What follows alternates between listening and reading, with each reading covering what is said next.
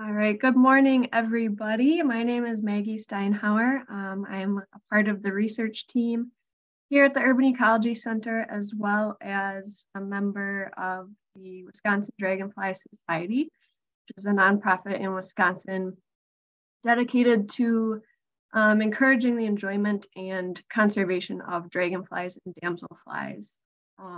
Today's talk will be about the family Odonata, which is comprised of the dragonflies and damselflies. Here we go. We'll talk in general about the family, as well as how you may encounter them in Wisconsin. So we'll talk through their life cycle, morphology, reproduction, behavior, and importance. So what is an odonate? Odonates are animals. They are arthropods, meaning they have an exoskeleton. They're in class Insecta, so they do have a head, thorax, and abdomen, as well as 6 legs. And they are in the order Odonata, which means toothed ones. You can see on the picture here, they have a very strong jaw, very strong mandible that sometimes even appears to have these jagged teeth to them. Within the order Odonata, we have Anisoptera and Zygoptera, which make up the dragonflies and damselflies. So Anisoptera is our dragonflies, and that means uneven wings. And Zygoptera means equal wings. So damselflies, typically they're 4 wings. They each have 2 sets of wings. And all wings are about the same size and shape. And the dragonflies and Anisoptera, their hind wings are slightly larger and wider than their 4 wings. There is a 3rd suborder called Anisozygoptera, but for our purposes, we don't really work with that suborder very often. I believe there's only 1 species in that suborder, and it's not in North America. So the difference between dragonflies versus damselflies, there are a few different ways to tell them apart. Some of the ways that we can do this are by their flight and how they fly, their abdomen shape and size, where their eyes are placed on their head, and how they hold their wings while they're perched. So on the left here, we have a dragonfly, and on the right, we have a damselfly. Dragonflies typically are more robust. They have kind of a larger, chunkier abdomen. And typically they're larger than damselflies, although this is not always the case. Damselflies are generally smaller and more slender, and you'll find them kind of lower down towards vegetation. When it comes to their eyes, dragonflies on the left, their eyes most of the time touch at some point in the center of their head. And it kind of, their eyes kind of cover their entire head, almost like a helmet. Damselflies, on the other hand, are widely separated, kind of like a dumbbell, or I like to think of it as like a hammerhead shark. And there is an exception, clubtail dragonflies, which is a family within the order. Their eyes are separate. So there's always an exception to the rule, but typically speaking, most of the dragonfly's head will be taken up by eyes, whereas the damselfly, they'll be widely separated. How they hold their wings while they are perched on vegetation. Damselflies on the right will hold their wings folded up over their abdomen, and then dragonflies on the left will hold their wings outspread while they're perched. Going into the history of dragonflies. So back just before the dragonflies, just before the dinosaurs, there was a giant organism that was very similar to a dragonfly called Meganeura. And this creature had a wingspan of about 2 feet, so it was massive. And it is thought now that dragonflies are related to this species. There also is a lot of history and folklore when it comes to dragonflies.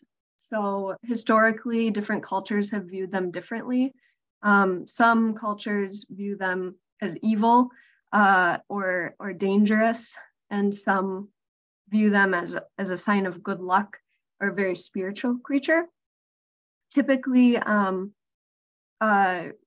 regions in Europe fall more on the former side. They have more history and legend about them being kind of dangerous, and then more of the Asian culture is more supporting the signs of good luck and things.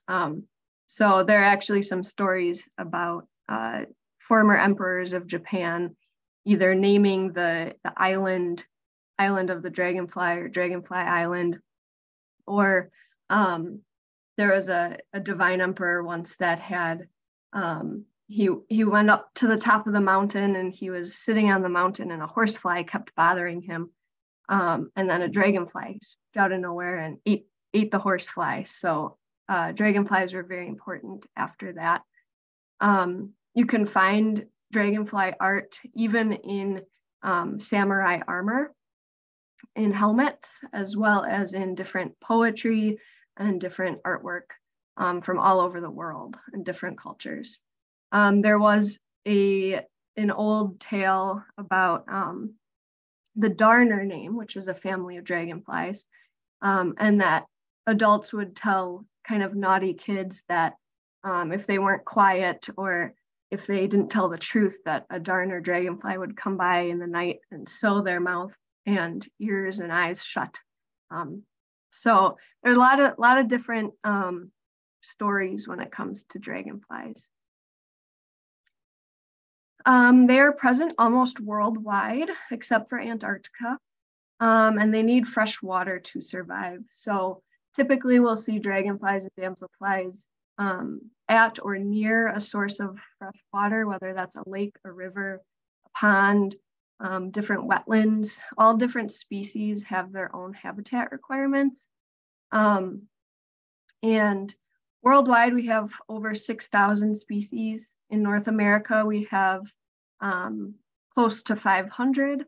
And in Wisconsin, we have, I think at this point now, it's about 166 species. It's a relatively new field of study, so we're constantly learning more about different species that are either they've already been in Wisconsin and we just haven't found them yet, or whether they're expanding their ranges due to climate change or other factors. Some dragonfly species are migratory and some are not. I think there are about 16 to 18 species in North America that are migratory.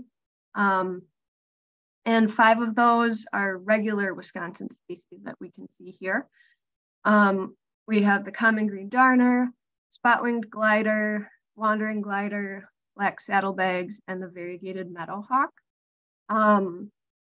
And on the left side is our common green darner, which I'll get into here.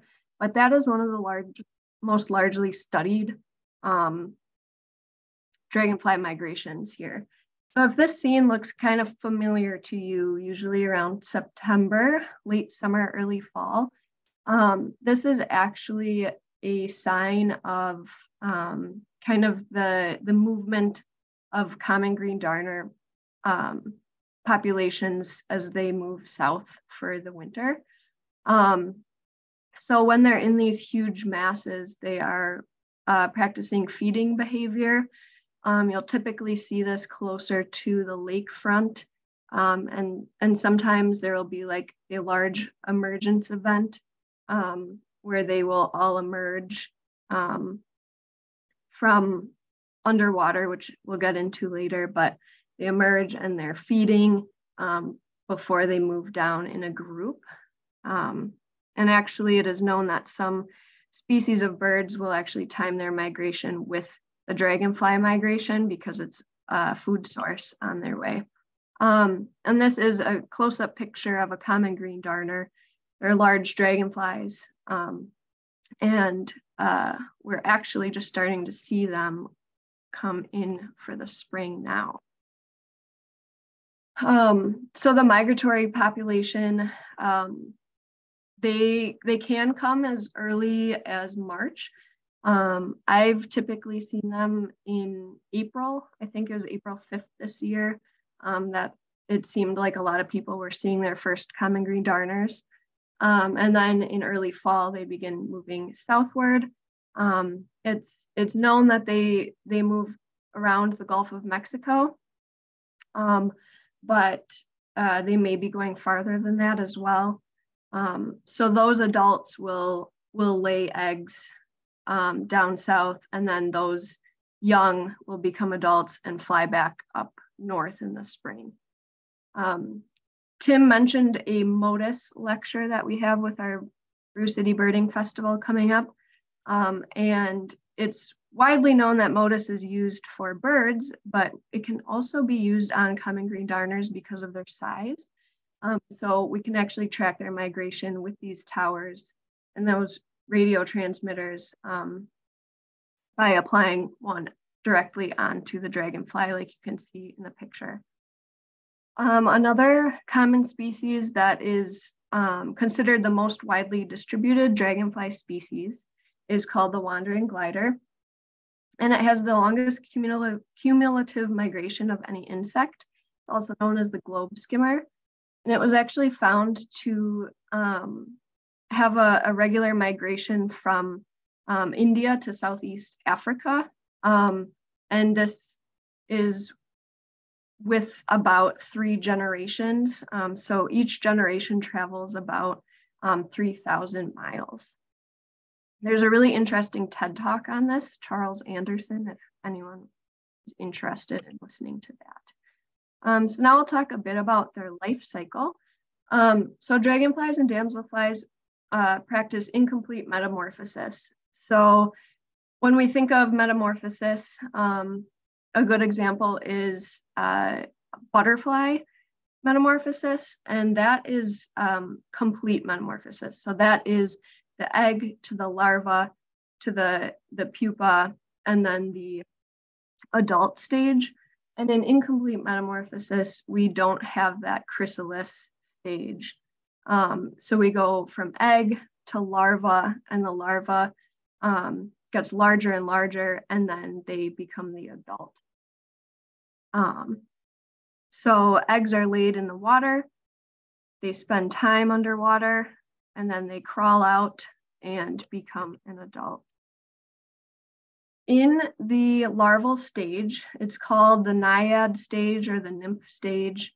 Dragonflies and damselflies will spend anywhere from a couple months to some species a couple years underwater.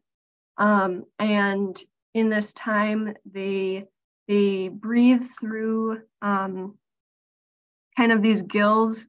Damselflies on the left here, they have gills sticking off of the end of their abdomen, and dragonflies have gills inside of their rectum, and that is how they breathe the dissolved oxygen and how they travel. So dragonfly nymphs are pretty cool actually, because they can rapidly intake and expel water, and that gives them jet propulsion, and that helps them in hunting. And in this stage, they'll go from anywhere from like 12 to up to 12 to 16 different stages. So they're constantly getting larger and larger and shedding that husk as they grow. In this stage, this is a video that is not working, unfortunately, but they have a kind of a modified jaw under their chin here that can pop out really fast and help them hunt. And that can pop out to about 1/3 of their body length. So they're voracious predators. They eat all sorts of aquatic insects, sometimes even small fish, depending on the species, and other dragonfly larvae, as well as a lot of mosquito larvae. So this is a really great time to have a good control on the mosquito population because they can eat so much of it. As they get closer to becoming an adult or ready to start the process to become an adult, they'll rise towards the surface of the water for their last few days. That jaw will retract and then they'll start breathing more oxygen at the time. Once water temperatures are ripe, they will crawl out of the water. And different species kind of prefer different areas. So you might see them on a log, a tree, different vegetation, or rocks even, whether it's kind of just peeking out of the water or a few feet offshore. And they crawl up onto this substrate. And over the course of a few hours, they peel themselves out of this husk, or what we call the exuvia. And the adult will just kind of sit there for a few hours and start to dry, and their body will start to harden as the hemolymph. So the green bug blood kind of flows through their body, through their wings. Their wings unfold.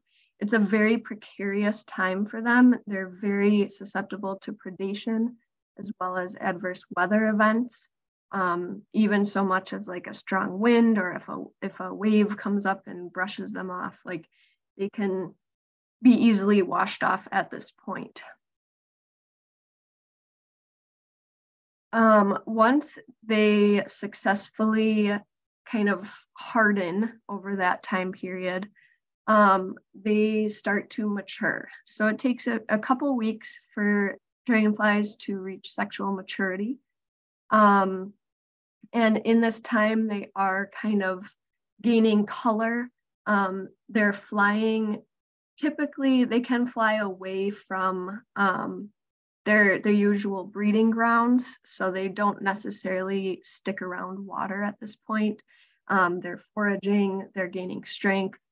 And as you can see on the left, the female kind of has her color, and you can see those jewel tones in the wings. That's kind of indicative that she's a fresher dragonfly. Immature male, he has those white bands on his wings, and then the mature male and other mature dragonflies sometimes exhibit what's called prunescence or prunicity, which is kind of this like chalky white substance. And so you can oftentimes tell the general age of a dragonfly based on that chalky substance in certain species. Similar to some other species, dragonflies and damselflies are sexually dimorphic, meaning that the males and females appear different in some way. The way that they typically are dimorphic is in their coloration. So with the eastern pondhawk here, the female has this green and brown look to her, and typically there are some species where the immature male looked very similar to an adult female. Yeah, female and immature male can look similar. And then as the male matures, he's gaining different colors. And then as he gets older, he's going to get more of that chalky coloration in the species. So sometimes it's easy to tell them apart, like in the pondhawk. But some species can be more difficult to tell apart. like the black saddlebags or the Halloween pennant. The females and males are pretty similar in most of their coloration and size. And this is when being able to look at their anatomy can really help us decipher whether it's a male or female dragonfly. So we will get into the morphology. So general odonate anatomy morphology, they have their head, where's my mouse? Their head, their thorax, and their abdomen. And all odonates have 10 abdominal segments. They have 6 legs and 2 sets of wings. When it comes to reproductive organs, they have kind of differing sets. So females will have their reproductive organs around between segments like 8 and 10. And males is where it gets to be very helpful in determining different species based on what kind of appendages they have. So males carry their primary genitalia at the tip of their abdomen down here. And then they carry their secondary genitalia up between segments 2 and 3. And both of those are used in the copulation process. And dragonflies and damselflies have slightly different kind of sets of appendages at the end of their abdomen.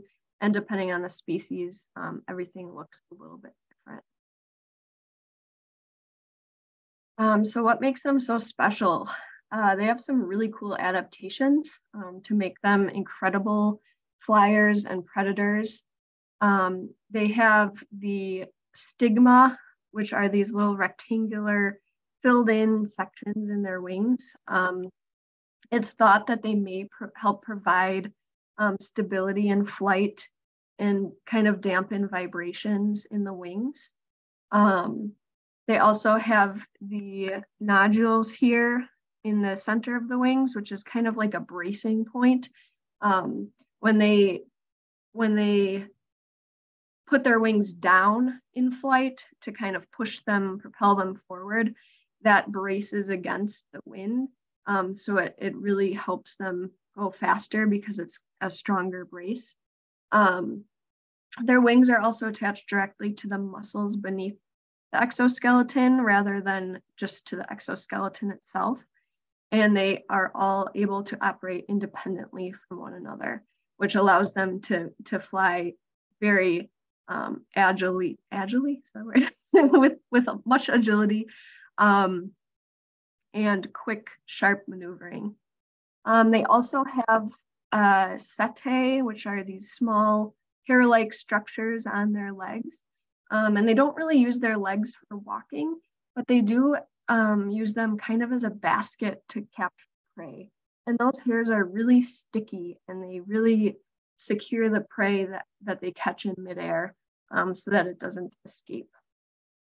They also have, aside from bees, the best vision of insects. They have compound eyes, and within their eyes, they have up to 30,000 different facets, which allow them to see an incredible kind of detailed and full picture of what's going on. They have almost 360-degree vision. They just have one blind spot, and it's just directly behind their head. So all of these things really help them become these strong predators. And when we go back to kind of telling the difference between males and females, in the field, if they look very similar to one another in color, and you're questioning what the sex is, by examining that secondary genitalia on the males, you'll see this little bump here, versus on the female, it's usually a flat surface. Getting into reproduction, If you've ever seen dragonflies flying around in this weird attached formation, they are currently mating. So this is called that they're in wheel or in tandem. And this can last anywhere from a few minutes to a few hours, depending on the species. And the way it works is the male, which is this darker blue damselfly here on top, he will take his his terminal appendages, so they're called claspers. I like to think of it as kind of the claw game at the arcade to go grab a duck or a stuffed animal or something. And he has those claspers and he grabs the female behind her head. And then rewind. Sorry. First, so he stores his sperm in his primary genitalia at the tip of his abdomen. He first transfers that up to his secondary genitalia here so that it's ready for when he connects to the female. He grabs her behind the head and she swings her abdomen up to meet that area. And some male dragonflies actually have the ability to remove a previous male's sperm from a female. So this becomes a very important reason for why some dragonflies like to practice guarding one another, so that other males cannot move in and take the female from him. Sometimes you'll actually see a female flying around with a male's abdomen attached to her neck, but not his thorax or his head, because he had been picked off by a predator in midair, but those claspers are so tight that they stay stuck to her for possibly ever. So yeah, on the left we have dragonflies, and on the right we have a set of damselflies. When we get into egg laying, different species will lay eggs in different ways. So some practice exophytic egg laying, so that is not into plant material. So they'll kind of dip their abdomen onto a surface or onto the water. Endophytic, some species have an ovipositor, so where they lay their eggs out of on their abdomen. And they have this little hook structure on it that kind of acts as a seam ripper, and they're able to kind of inject their eggs into a plant. Like I mentioned, some species will practice guarding as the female lays her eggs. Some species, the male leaves, which is an unguarded ovipositing situation, but some species practice different methods of guarding. So there's contact guarding, where they stay connected, but they're just kind of in a line like this. And you'll see the female kind of dipping her abdomen down onto the water. And then there's also non-contact or hovering guarding. So the male will stay kind of close to the female, but unattached. And then there is perched guarding, where a male will stay within the territory and keep an eye out for any other males that may come by as the female is ovipositing. Getting into behavior. So some dragonflies practice thermal regulation. And obelisking is a term that is used. So they are able to orient their abdomen toward or away from the sun, whether they are too hot or too cold. And some will actually pull their wings forward to shade their thorax. The blue dasher is a really good example of this species, and you can see it doing this quite often. Patrolling is another behavior that we see oftentimes near ponds. If you observe for a while, you'll see dragonflies kind of staking out their territories.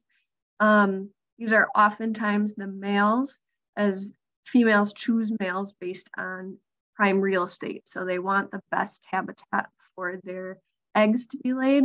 So males will choose territories and fight over their territories based on the habitat quality. So you'll see dragonflies kind of zooming back and forth around one area. It may kind of look like feeding, and they may pick insects up out of the sky as they're doing this, but they are also kind of watching the territory to make sure no other males try to invade.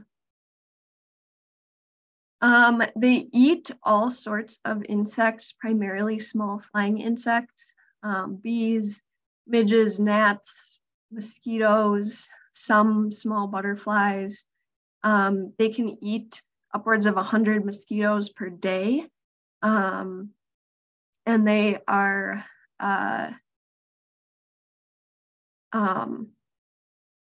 very accurate in their predation, which I will get to as well. They also will eat each other.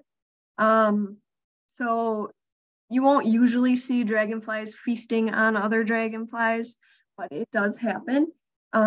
Typically the larger species, for instance, the dragon hunter, which is not pictured here, this is a pond hawk, a pond hawk eating an amberwing, a small dragonfly. But the dragon hunter is a very large species, and it has been known to eat other dragonflies. It's a really impressive one. So they have a wide variety of prey that they eat. Like birds, they feed in different ways. So hawking, so they'll catch prey while flying. Sallying, so they perch on vegetation, and then they will fly out, grab prey, and then fly back to their perch. Or gleaning, which is typically seen by some of the pond damselflies. They'll just kind of hover above vegetation and grab them as they go. Dragonflies have about a 95 and up % success rate when it comes to catching their prey. And there have been studies actually to figure out how this works. And they are actually able to determine where their prey will be. It's kind of path of movement and how to intercept it at the right time, which is just really fascinating. Birds, frogs, fish, spiders, all sorts of things will also eat dragonflies. So they are a valuable part of the food chain. Typically, it's the more agile flying birds, like swallows, some kingfishers, and gnatcatchers, birds like that. Sometimes you'll see a bird kind of with a dragonfly in its mouth, and it'll be smacking it against something to try to kill it so it can eat it. I've actually also seen a wasp eating a dragonfly. So they are valuable parts of the food chain. And they eat a lot, and they are eaten by a lot as well. They are very important creatures in many ways. One of the things that I thought was really interesting is their use in biomimicry. So certain helicopters, drones, wind turbines, things are used. Some of those designs are inspired by or incorporate some idea of dragonfly morphology and how they move. Wind turbines, the blades are made kind of more flexible but durable and streamlined by the inspired by kind of the wings of the dragonfly.